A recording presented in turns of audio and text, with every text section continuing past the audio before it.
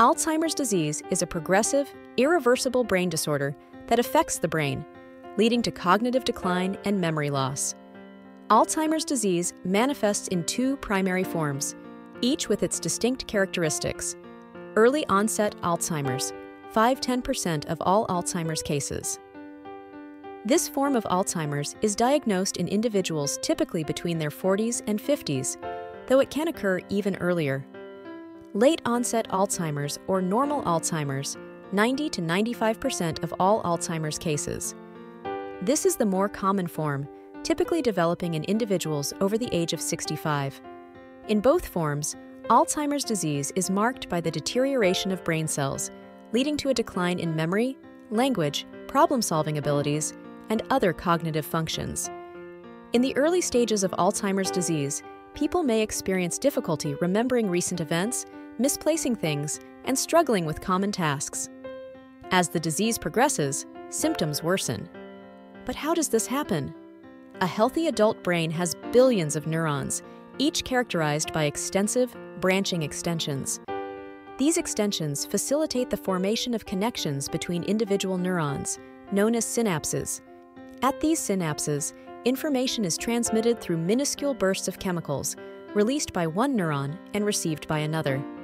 This signaling mechanism constitutes the foundation of our memories, thoughts, sensations, emotions, movements, and skills. In the context of Alzheimer's disease, fragments of beta-amyloid protein begin to accumulate abnormally into clumps between neurons, called beta-amyloid plaques. Simultaneously, there is another protein, called tau, that in Alzheimer's disease starts forming twisted tangles, known as tau tangles, inside neurons.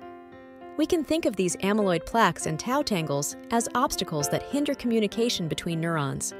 Because of these obstacles, the affected neurons struggle to function properly, and eventually they die, leading to the characteristic symptoms of Alzheimer's.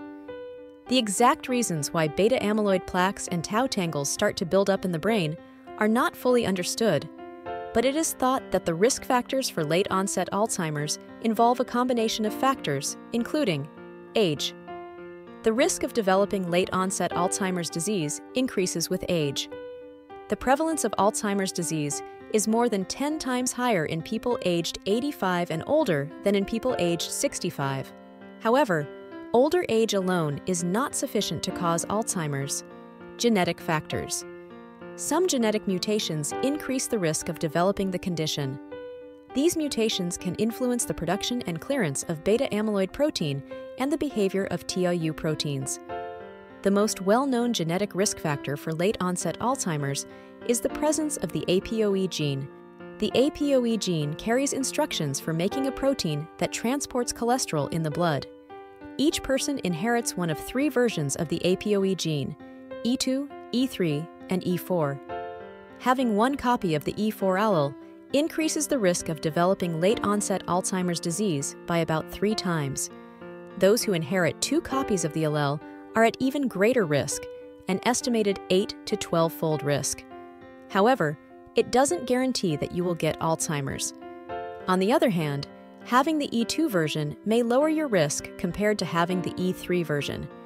The E3 version is believed to have a neutral effect on the risk of Alzheimer's. A family history of Alzheimer's is not a prerequisite for an individual to be susceptible to the disease. However, having a parent or sibling, first-degree relative, with Alzheimer's increases the risk of developing the disease, independently of well-known genetic factors. There is no known cure for Alzheimer's disease, as the loss of brain cells is irreversible. However, there are therapeutic interventions that can improve the quality of life for patients and aid in managing dementia, including anti-dementia medications that aim to slow down the progression of the disease and also have effects on the neuropsychiatric symptoms of the condition, cognitive rehabilitation, an approach, especially in the early stages of the disease, through exercises aimed at training memory, attention, and other cognitive functions. Behavioral therapy, aimed to help manage behavioral problems such as agitation, aggression, and wandering. Physical exercise, aims to optimize physical fitness with an impact on the disease itself and the reduction of the risk of falls. Social interaction, Staying socially engaged can help reduce stress and improve cognitive function. And a healthy diet. A diet rich in fruits, vegetables, and whole grains can help support overall health and well-being. We hope this video was of great help, and let us know if you have any questions.